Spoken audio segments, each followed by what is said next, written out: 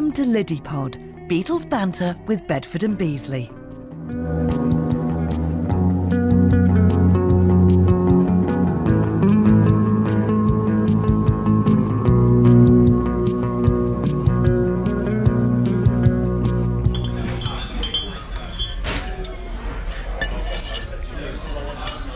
Well, Dave, good morning. Should we tell the listeners where we are? Well, we're in our office, aren't we? We are in our office. We often talk about having breakfast, so we thought we'd start this episode of Liddypod with breakfast. You better tell people where exactly we are, Dave. Right, we're in the tavern, just down a couple hundred yards from the Penny Lane roundabout. And we've got our regular table, regular seats.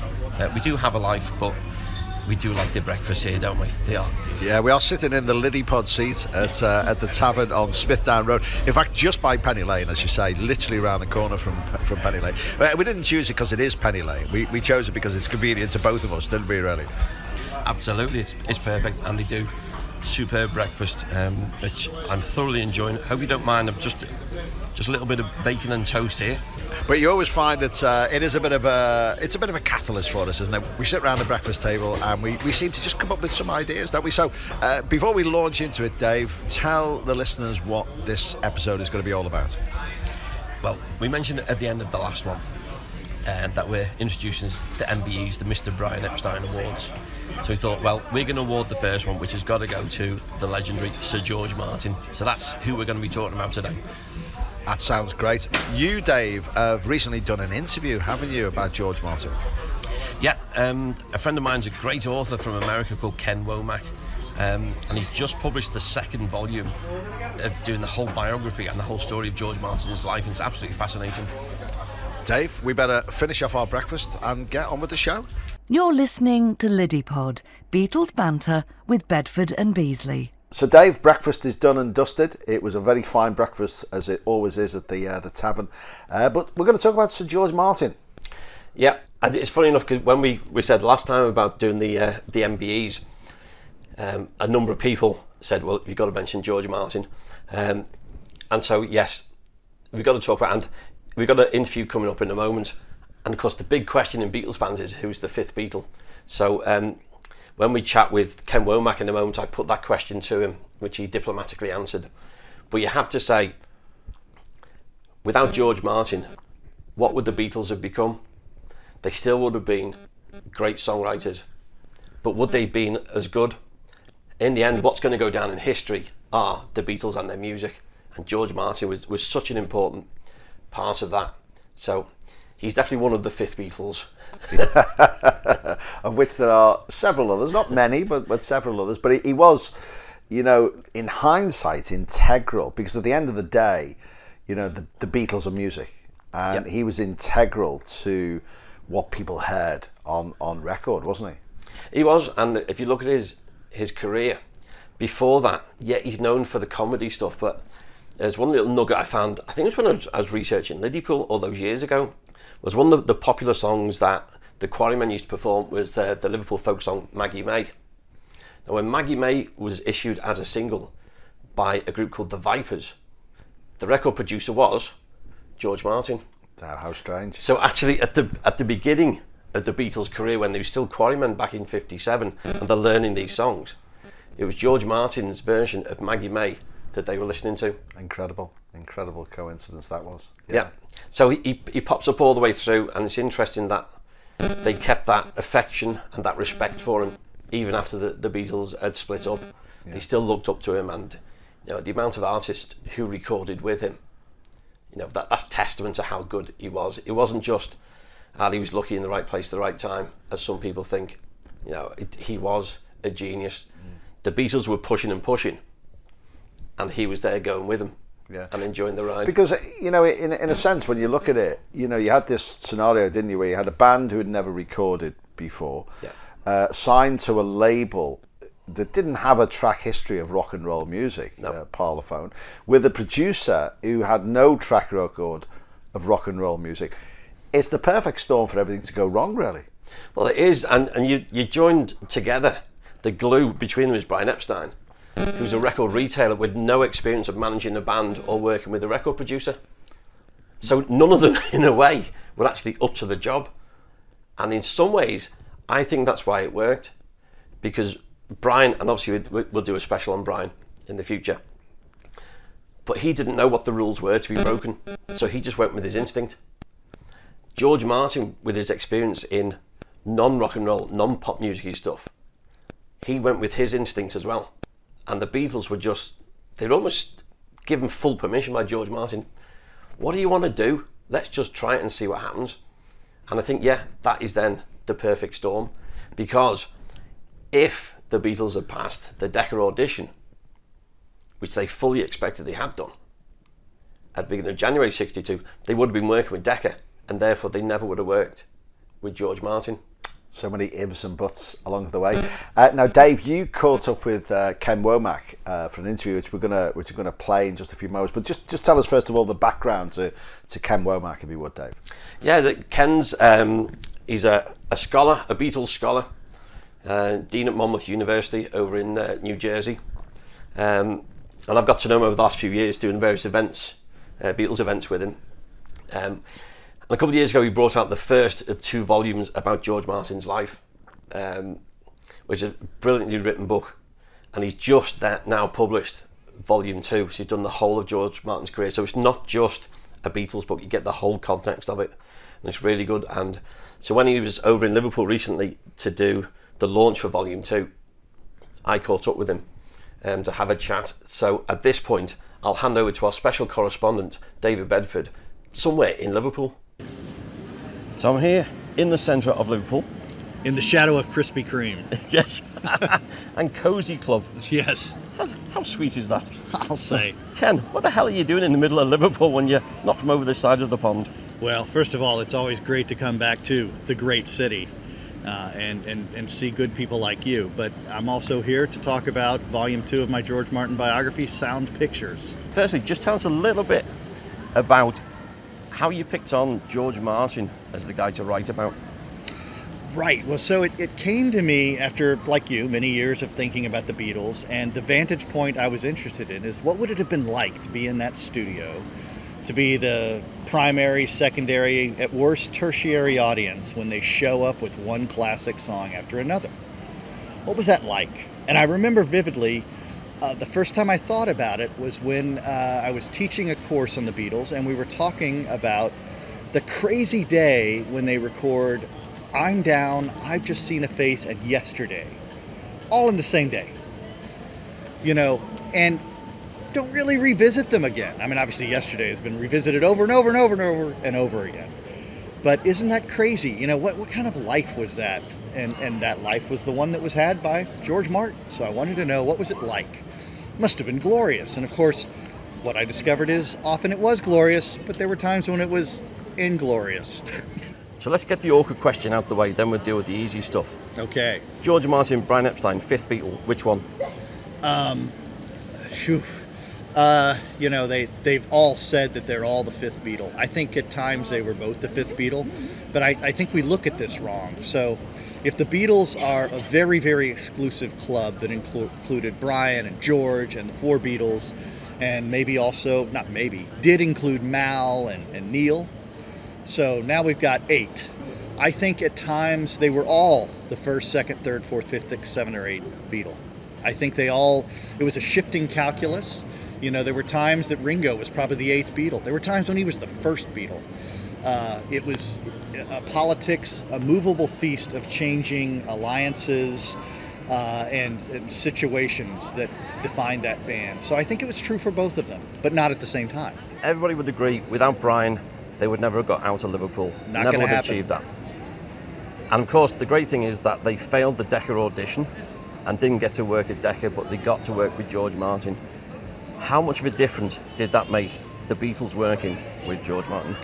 Well, it makes all the difference. I like to describe it as the Beatles go sideways toward this entire industry that's set in its ways, that has certain cultural expectations and regional prejudices and the whole business.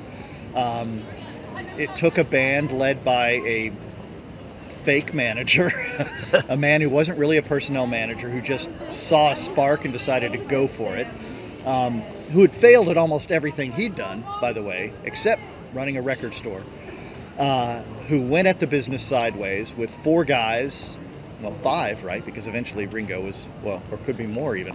But that's for another podcast. There could be like 14 or 28, or what's the final number? Well, I got Fab 104. So yes, there we go. So, so I'm the 105th Beatle. Yeah, that's right. I thought so. I'm 106. So, in any event, you know, they go at the business sideways because they're really not what the business thinks it's looking for. And George is the last piece. He's the piece, maybe even after Ringo, because I don't think George really has decided he loves them in quite the same way until after Ringo's in the band. Yeah, good point. I think one of the things that came out from the first volume was that maybe Brian and George Martin had something in common of where they were socially. I hadn't fully understood George Martin's sort of working class background, because you always hear him this beautiful voice and stuff, but that's not where he came from, was it? No, he was working class when his parents worked, which was not always. Yeah. He grew up in the Depression. It could not have been rougher. The unemployment was rampant. His father, for much of his early life, did not work. It's not that he wasn't trying; there was just no work to be had. And he was a master carpenter, so he was more of an artist than simply a kind of day laborer. So it was tough for him to get work, especially the kind about which he was passionate. But yeah, Brian and George have a fascinating relationship because, and Brian would, in his flowery way, describe it as an instant friendship. Well, it wasn't. Life isn't really like that. But what they had together, when they decided in November 1962 that they were going to do this thing, together they really showed their ambition cards. And that's when they started to say, okay, we're going to make an album. That's crazy. Then they do that, and it works. And you get to the Palladium and then later the Sullivan Show. Now we're going to have 2 albums a year, 4 singles or 3 singles and a film. Yeah. So they are doing everything they can to consolidate fame and success, not just for these guys, but for themselves. Absolutely. But what was interesting about that relationship is how they each viewed it. And, Brian thought, and maybe he's being flowery again, he loved to build a myth, and he never gets to turn 33 and tell us how maybe the story really went. But he loved the idea that George was a hit maker. And George would say, no, I'm not. I'm a hit maker with these guys, the Beatles, and I can be a hit maker because of the British invasion with these guys. But of course, there was an expiration date on that. It was only so much, Jerry and the Pacemakers that the world wanted, or Billy J. Kramer, etc. The foremost, especially, right? Yeah. So George had, I think, a better read of what his real talents were. Whereas Brian thought they could never do wrong, and Brian believed the myth that he was creating. Yeah. I think one of the interesting things, again, that's come through both volumes, is George Martin's role in the studio, because he wasn't the engineer, he wasn't the guy turning the knobs and mixing the songs together. That wasn't his role, was it? He liked to get down with the songwriters and in the song. Yeah, he would. In later years, once George had a different vocabulary and he'd run studios for a long time, by the time he was doing these kinds of interviews, he would say, and he was right, that his best thing was head arrangement, right? He could help you come in and routine a new song, to use the old parlance, and he could hear it and he would say, start with the chorus. That middle eight's terrible, don't even have that. You need a solo because this song needs some life to it. He was very, once the Beatles trusted him enough, we need some strings, we need some flutes on You've Got to Hide Your Love Away. Yeah. Right? We need to give this song needs some color, and it doesn't currently have it. So he was very good at head arrangement, and you can see that when he works with America, decades later, he's working with them, and he's giving them great head arrangements. Yeah.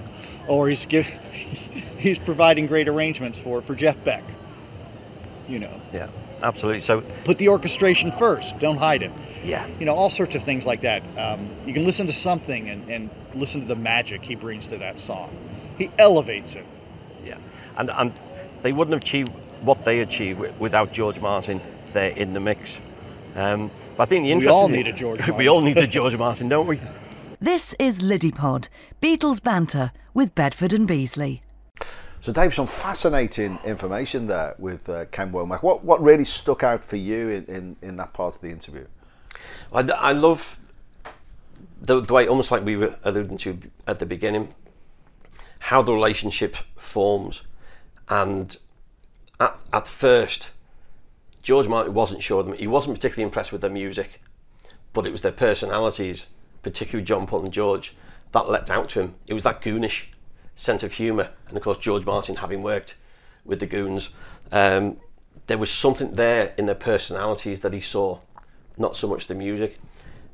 And I love the fact that he was able to almost reflect their personalities in the music. And as they got more and more technically creative, they were still working on such limited, like 4 tracks stuff. It had to be so precise. And now that sort of the repolishing all the early recordings, it shows how good the initial stuff was.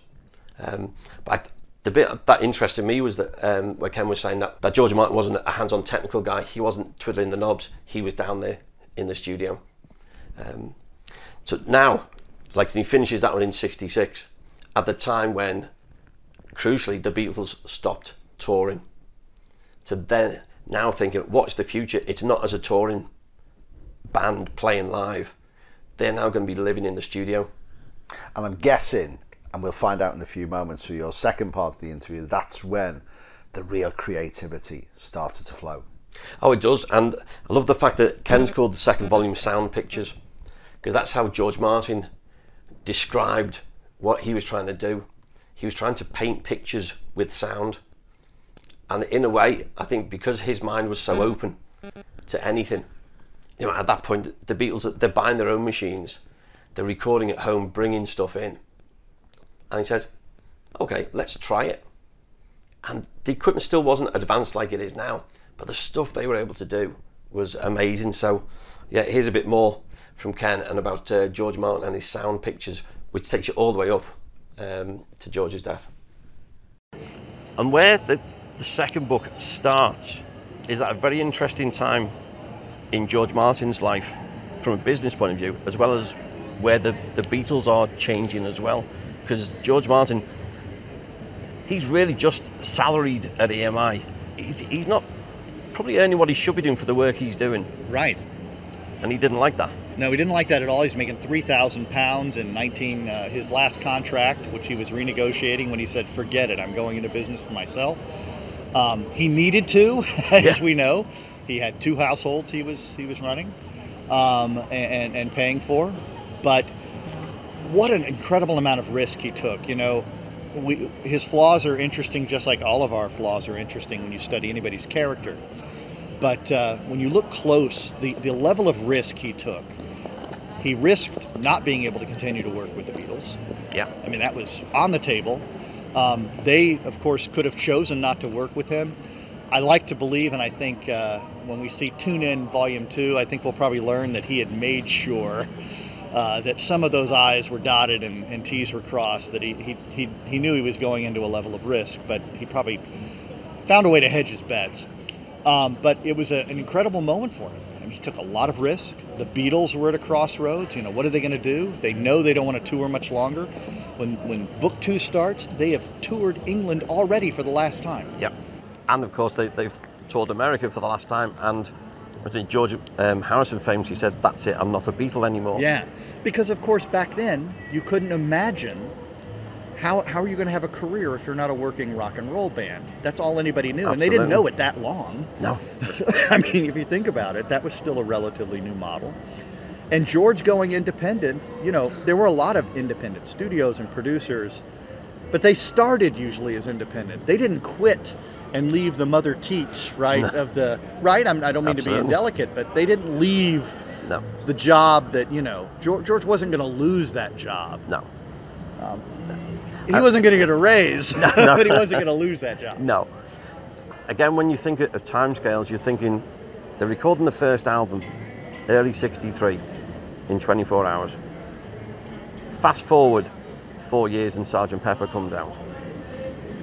The lengths they've gone to in that short period of time, Do you think George Martin enjoyed having that extra time to spend in the studio, to spend with them?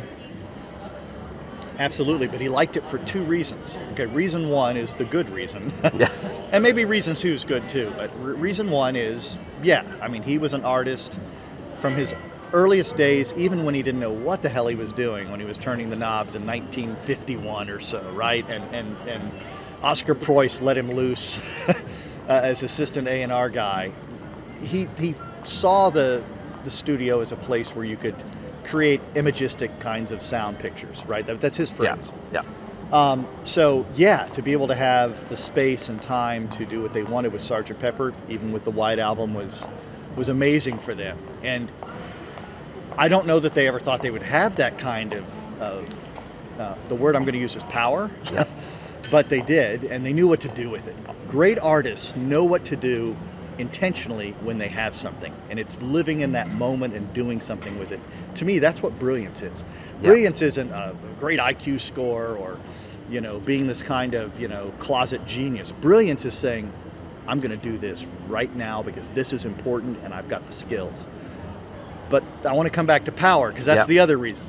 George loved that they were able to accrue that level of power to be able to be in the studio.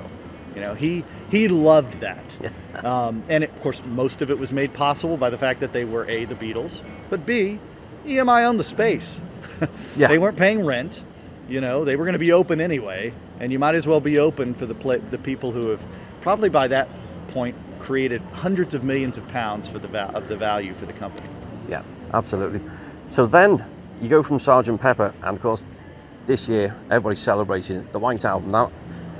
That is like not quite a completely different band, but the sound is so different. They've gone from something which seems coordinated to this double album of just about every kind of musical genre you could have.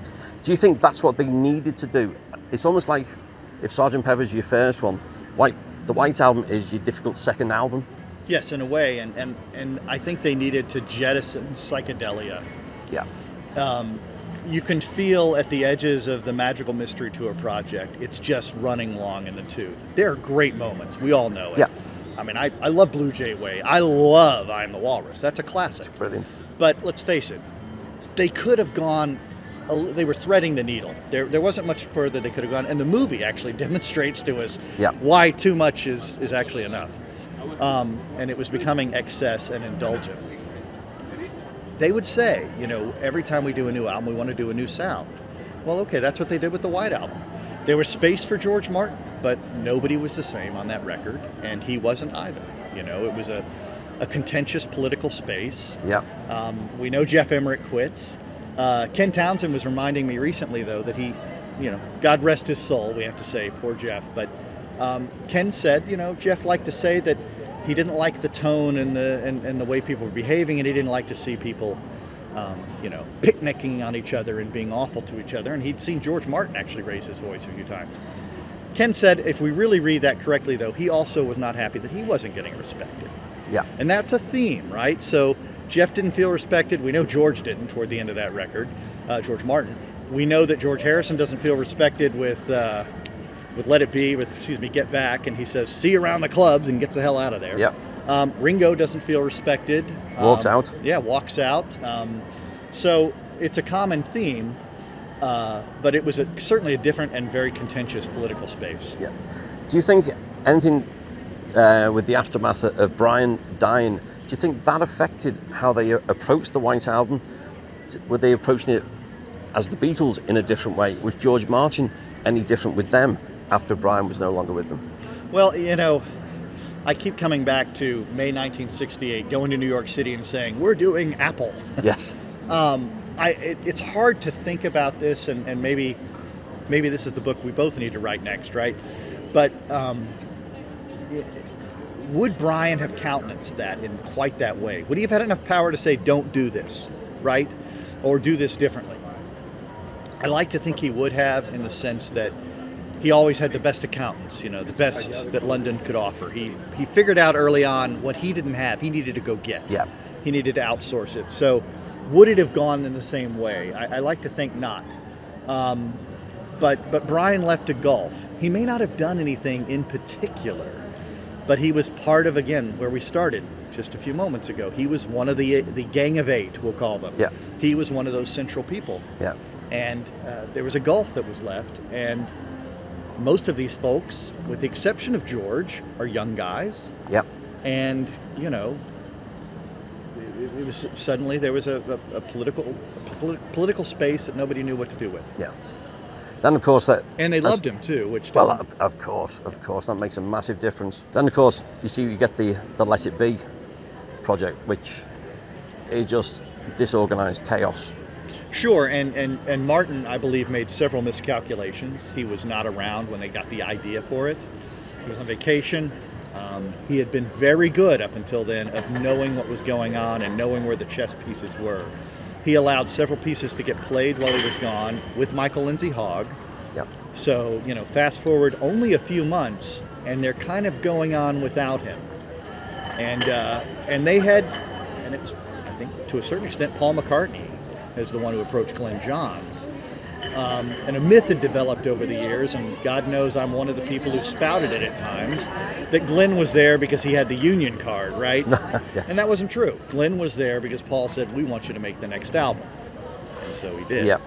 Now, Glenn, and I say this having never met him, but I do believe he was naive and trying to please them. He was a younger guy trying to please the most famous band in the world, the most powerful band in the world, and that crazy 1969 is such a weird comedy of errors, right? When he keeps coming back with a different version. After a while, George Martin is helping him. Yeah. And they're trying to meet the specifications of this crude, primitive album, you know. Remember at one point, the Get Back album had songs that just collapsed. They picked like the 4th best take. Yeah. And then, of course, every time Lennon and McCartney would hear it, they'd be like, yeah, that's not quite it. Yeah. Because even though they were talking a big game about, we don't want the jiggery pokery of production, good God, look at their track record says something else. Yeah. Right? Absolutely. And it goes to show where George Martin is least involved is when there's the most recording chaos. Sure. And I don't think that's a coincidence. When you look at their relationship and how they work together, and of course they say, Abbey Road, George, yeah, he you comes doing back anything? Right, and they do allow him the right space. Now, I don't know this. I was not able to interview him about this question, and I don't know that we'll ever have a satisfactory answer.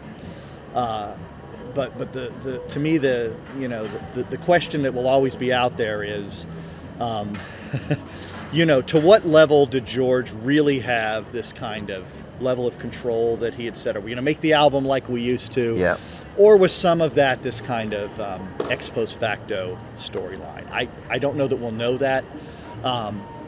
I think we can listen, and we have, to some of the outtakes, and you can hear them having a very good time. And the results certainly speak for themselves. Fantastic album. Yeah, I mean, without question. But there are always going to be certain spaces where we have to let the results speak for themselves, because some of the biographical nuances are going to be tough to pull out, and have been, and maybe always were. Yeah. I'm talking before, and you mentioned about the way they finished the album. There's almost the drop the microphone bit, which is like the thing to do now, isn't it? It's their crowning glory. And it's like, here's the end. And they're quitting at the top. That's right. And you know what? They don't become the cliche. That's what they fought off and successfully not done. You know, every great TV show that goes into mothballs, or, you know, or rock band, or author, or whatever, who calls it quit but then comes back. You know, I can't come up with an example where I'm not like, oh my God. That worked. Why? Why did you do that? You left. You had hit the note. Yeah. You know, and of course it's our fault as the audience. We're the ones who are nostalgic to bring the thing back. The American TV show Murphy Brown just came back on the air. Really? Okay, now I have to admit, I wasn't entranced by it the first time, but just leave it in that space. Yeah. Right? Let it stay in that space. I was always grateful they never got back together. Yeah. I could never envisage it. Well, I do believe good. it was coming. I think it was coming in 1981. Yeah. You know, John is on tape saying things in that studio in August and September. Yeah. And and Paul is playing right to it. He sent him the flowers on his birthday. They had lots of nice phone calls. Yeah. It breaks my heart every day that John Lennon is dead. I'm sure you feel the same way. Absolutely. That is a marker in our culture and in our lives. Yep. It is a blank, evil space. Everything changed. But having said that, if somehow he lives, I can't imagine the Beatles as an 80s band. No. The 80s did awful things to many acts. You can hear it coming on with one of my favorite bands, Led Zeppelin. Yep. That last record, and it's a great record. I love In Through the Outdoor, but there's some synth stuff there. They're spiraling. Yep. And Queen, the Rolling Stones. I was listening to Emotional Rescue the other day. What a weird, misbegotten album. They survived the disco-ness of Some Girls to make that. Yeah. So I guess my point is, I don't know that. I think what they did lived in a very distinct space. It would not have been the same band. Definitely. Just like a couple that breaks up. I guess this is what Richard Burton and Elizabeth Taylor. But a couple that breaks up and gets back together is not having the same relationship. No. And if they think they are deluding themselves. Yeah. So the Beatles have finished. George Martin was independent. Of course, he carries on working with a number of well-known artists. He's never going to top working with the Beatles.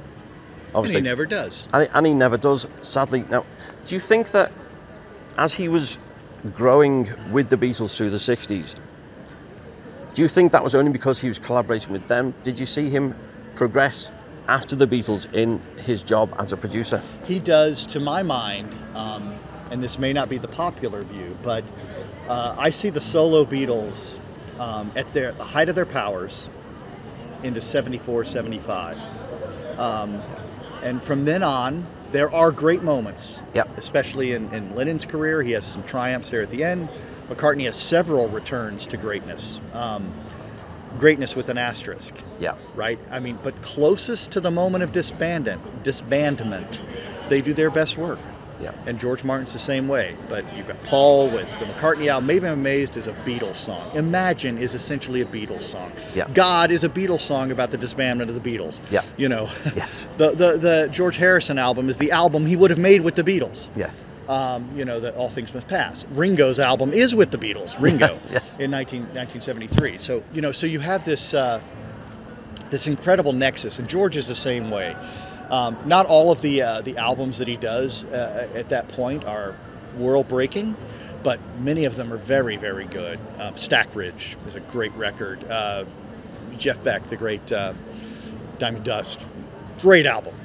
It's a beautiful record. And he's making just doing a lot of exemplary work. His work with Live and Let Die. Absolutely. He elevates that song. Yeah. He was right back in the saddle, and he elevates the band America.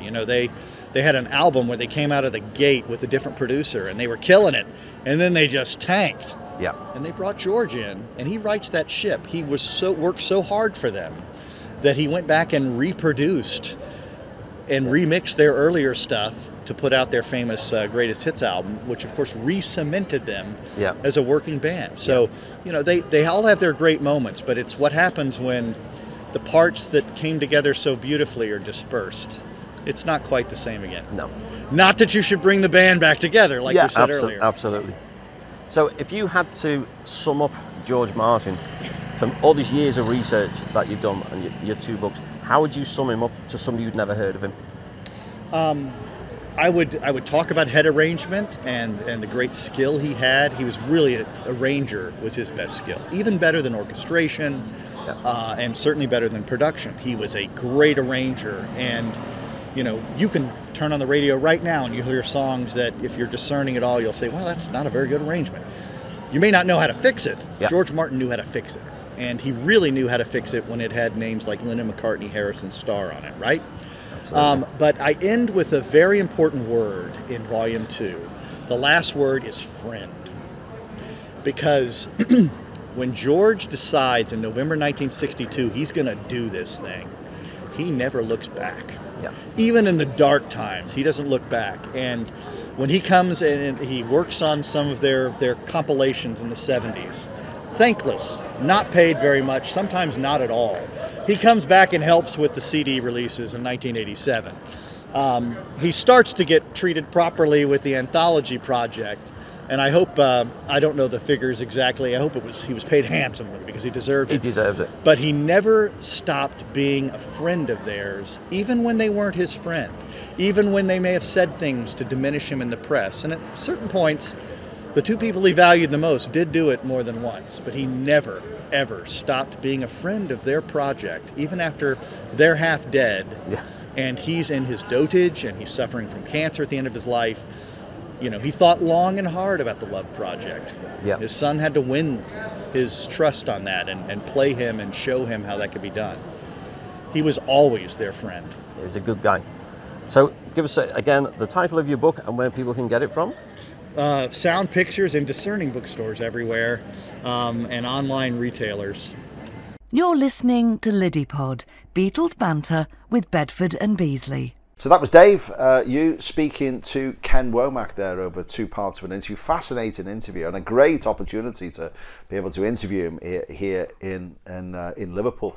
But we did say a couple of Liddypods ago we are introducing the MBEs, the Mr. Brian Epstein Awards, and today our first one is going to Sir George Martin. And Dave, you would say deservedly so. Absolutely, absolutely. Without George Martin, they never would have created the sounds that they did. He was an absolute genius, and you can't really separate him from the Fab Four when you're talking about the music. Obviously, we've got Brian for getting them there and being their manager, and his vision, phenomenal. When you look at the music, George Martin is right there in the mix with them. So, yeah, definitely, he deserves the first MBE from Liddypod. Do you think Dave, George Martin enjoyed this new direction? Because as you were saying right at the start of this Liddypod edition, his background wasn't rock and roll music, you know. And do you think he really enjoyed that sort of diversion away from what he was used to doing? I think he loved it. And if you look at the other artists he'd worked with, it's such a great variety. You know, you look at a band like America. You know, he got them in the studio and produced probably their best album.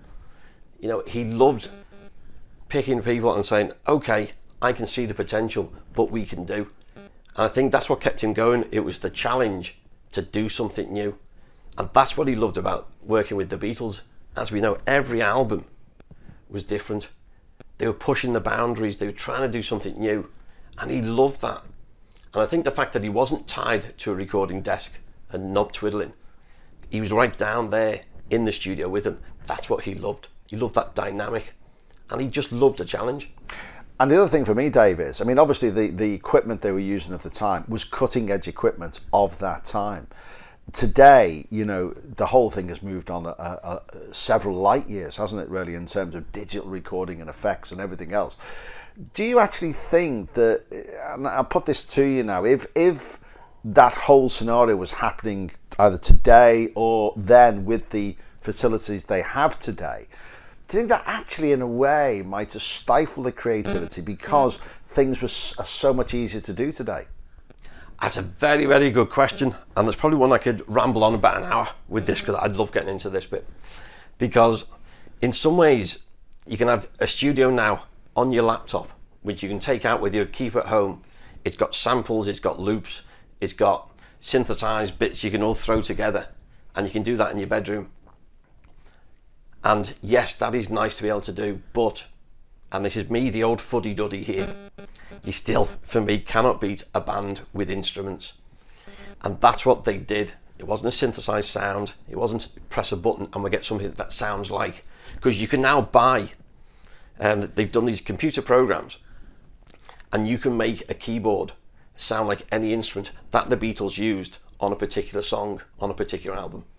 Like, you can get the exact sound recreated.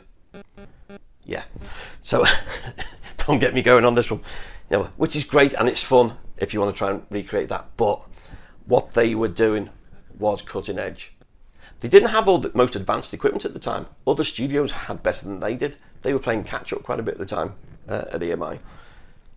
But I love that image.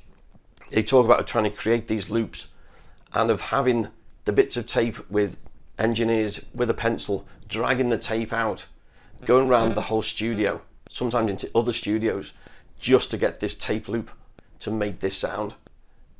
That you cannot recreate by pressing a button on a computer. And I think that is why back then it was more difficult than it is today. And yeah, I think because they were pushing the boundaries, that made it more exciting.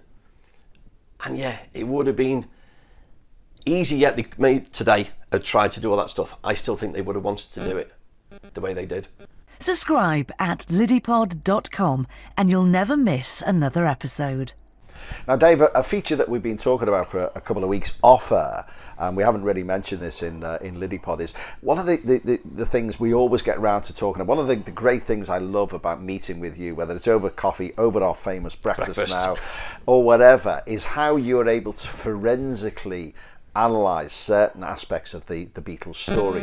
And I decided to call you the Beatles Detective. You did. Because you are a forensic analyst when it comes to things like this. So, David Bedford, Beatles Detective. We've been talking today about Sir George Martin.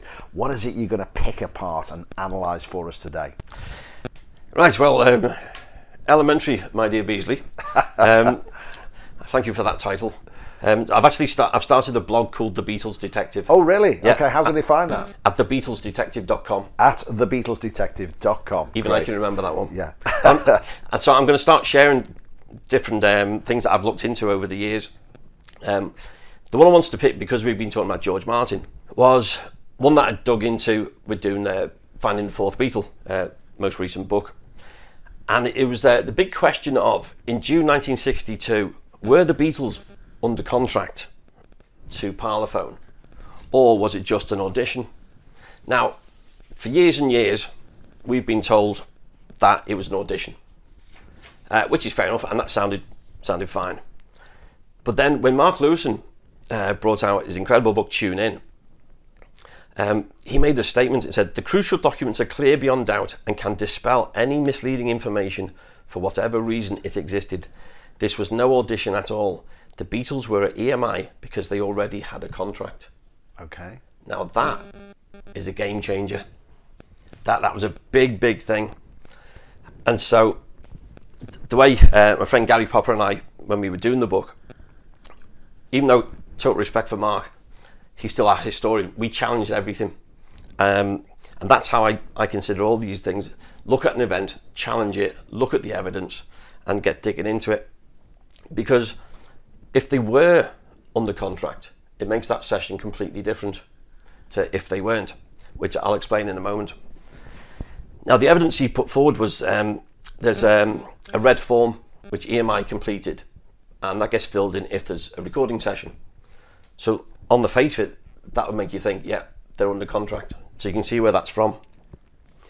Now, in my previous life as an insurance person, I did exams in English law and contract law, and Gary Popper, he's worked in contract laws and various other contracts over the years. So the two of us have got quite a good background, but we thought, as this is so important, let's go and get some objective evidence. So I spoke to a guy called Peter Bounds, retired solicitor, a former chief executive of Liverpool City Council. Oh, nonetheless. Exactly. So he will have come up against a thing or two over the years. And I thought, so here's a guy, he's objective. And I went to with all the evidence. And I said to him, I remember from doing contract law, you need offer and acceptance and consideration. And that is, somebody offers you a contract, you accept it. On the basis of that, we exchange money and services, whatever it is. The one thing I forgot was the extra, and it's the important element to this one, was when setting out to do whatever you had agreed, was there an intention for both parties to be under contract, to create a legal relationship? If they were, then that confirms it. If they weren't, then the contract isn't in force. So I then went digging, and this is where I love it when you say forensic. I call it nerdy, but I just get so stuck into these things. So I went digging for every bit of evidence I could find, from any quotes from George Martin, from Brian Epstein, from the Beatles, from the engineers, everybody who was there, what did they say? The key one for me to start with was George Martin. So when it was put to him, and it might be Mark actually put it to him and said, why did you have them under contract at that time? And George Martin said, I wouldn't have done, it's preposterous. So it's clear in George Martin's mind, he didn't consider them to be under contract. Then went and found the quotes from Brian Epstein, who also said, George Martin was impressed, but we haven't got a signed contract yet. The other Beatles all saying they still didn't know if they had a contract. They were all waiting.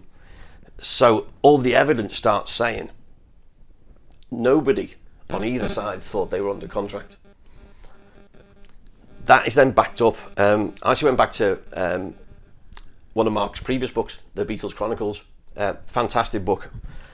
And in there he's got all the paperwork within EMI that shows where the contract was up to.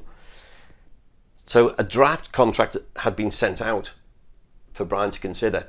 He signed it, but it wasn't signed at EMI until the 18th of June. Okay, right. So it was then signed and sent back to George Martin to pass on to Brian. So it's clear from all of that, nobody on either side thought they were under a signed contract on the 6th of June. So what was the status of the 6th of June? It was an audition. It was an audition. It was an audition. George Martin had sent a draft contract to Brian to say, if we go ahead, this is what the terms will be. Now, all this is in Finding the Fourth Beatle, and it takes up 6,500 words, which I'm not going to tell you the whole thing. But when you get into the wordings of the contract, if they had signed it beforehand, it was so restrictive that they couldn't have done anything else elsewhere. So there's no way they would agree to it. It also puts the onus on EMI. Why would they sign a band they'd never seen? Well, as George Martin said, it's preposterous. They wouldn't have done. So it was an audition, sometimes called a recording test. What George Martin had said to Brian was, bring the Beatles down. Let me look at them under studio conditions, and I'll consider it. So basically, AMI had prepared the contract, sent the contract to Brian Epstein. He'd signed the contract, sent it back to EMI, but they deliberately had not signed it because they hadn't yet auditioned the group. Exactly, and it was down to George Martin to offer them the contract or not, and he deliberated on it. And the audition was 6th of June. He didn't send it over to be signed until a week or two later. It was only at that point that he was convinced, not musically, because the audition wasn't great, but he thought they got something about them that I want to work with. Now, it wasn't going to cost EMI a lot of money anyway. It wasn't a massive risk to take, but you don't just hand contracts out to anybody. And so at that point, once EMI have signed it on the 18th of June, that's a fully signed contract. Now, interestingly enough, that contract wasn't sent to Brian until the end of July. The signed contract, from the AMI end was not sent back. Yeah, so even George Martin had it before the end of June. He still deliberated for another few weeks. And would Brian Epstein and the Beatles have not been fully assured that they had the recording contract until it was back with them? Yeah, absolutely. That they knew nothing until that point. They were still waiting. There was a letter that went between one of the senior execs at EMI and Brian towards the end of June, where Brian still said, I'm still waiting to hear, but we are hopeful. So it was clear that at that point, Brian and the Beatles weren't sure if they had the contract. It was all in George Martin's hands. That had been a recording test or an audition, and it was George Martin's decision eventually to say, yeah, I'm going to take a chance. I wonder why, and there's probably any number of reasons why. Maybe you can tell us, but I wonder why there was such a delay on the face of it between the two. But I guess, everybody knows the Beatles today, the biggest band in the world. At that time, they were a group of lads from 200 miles away in Liverpool who'd come down to do an audition, And probably George Martin had a lot of other things on his plate and probably never spent the next 6 weeks poring over this decision. It was just probably put to one side and he came back to it, I guess. Well, it was. It's quite similar to when Decca had to decide if they were going to sign the Beatles or not. Because one of the big considerations was, this is a band from Liverpool. Now, don't forget, there was no motorways back then. You know, it takes hours to drive down. So that's a consideration. Plus, yeah, they were just another band. They were auditioning all kinds of people. George Martin was desperately looking for a pop act. He needed somebody who would be a rival, particularly to Norrie Paramore, his A&R contemporary who had Cliff Richard. So he wanted somebody. So he's prepared to take a chance. But yeah, the Beatles were just this band from Liverpool nobody had heard of. He wasn't too excited at that point.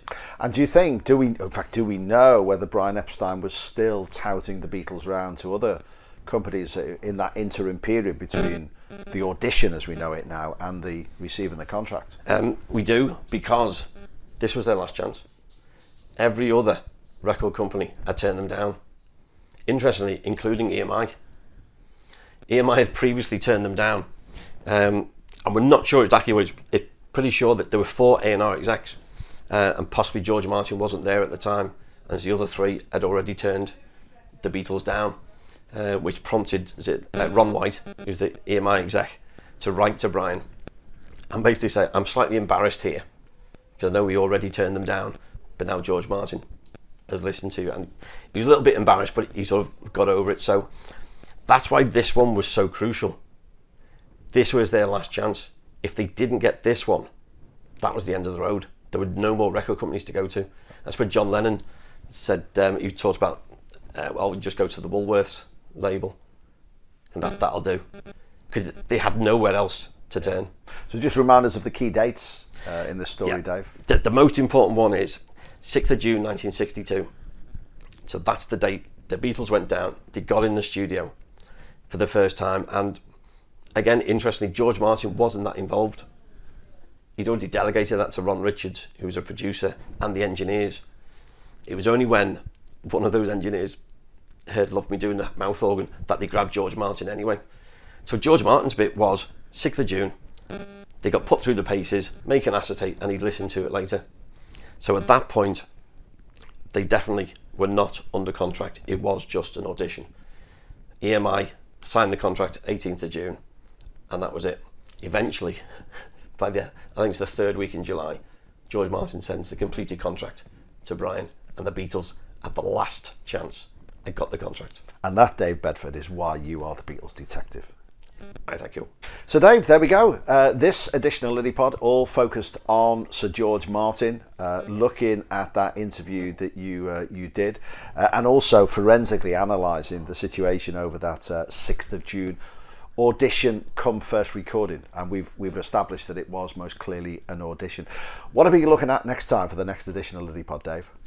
We're going to dig into the book I mentioned, which the research for that one came from, which is Finding the Fourth Beatle, which is the story of all the Beatles drummers. There's only 23 of them, so dear listener, this is your chance. If you don't know the answer, how many Beatles drummers can you count? That's a great question, that, Dave. And maybe people can post their answers to the Liddypod website. Yeah, come on to liddypod.com, where you can hear the previous episodes if you haven't heard them yet. Drop us a line. More suggestions for MBEs. We already had a couple in, which is great stuff. And any other comments, yeah, let us know. It's nice to know that somebody out there is listening. Great, Dave. Can't wait for the next one.